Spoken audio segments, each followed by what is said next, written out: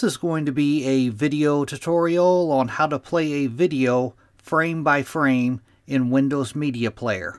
I will be using Windows 11 for this. Let me jump over to Windows Media Player here.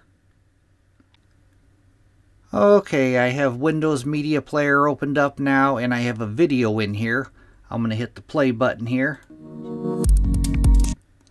To play a video frame by frame in Windows Media Player, what you need to do is right-click on your video.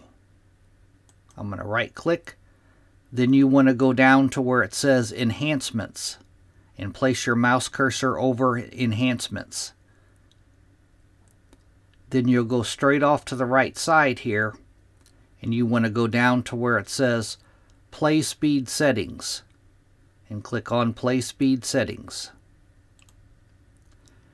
Now a little dialog box opens up in the upper left hand corner here, and from here you could adjust, you can move this slider around to adjust the speed of your video, and also down below it you have arrows pointing each way.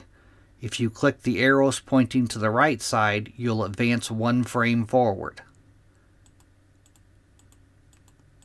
If you click the arrows off to the left side, pointed to the left side, you'll advance one frame backward. Would be nice if Windows Media Player had a keyboard shortcut for advancing frame by frame, but it does not. That is how you play a video frame by frame in Windows Media Player. Thanks for watching.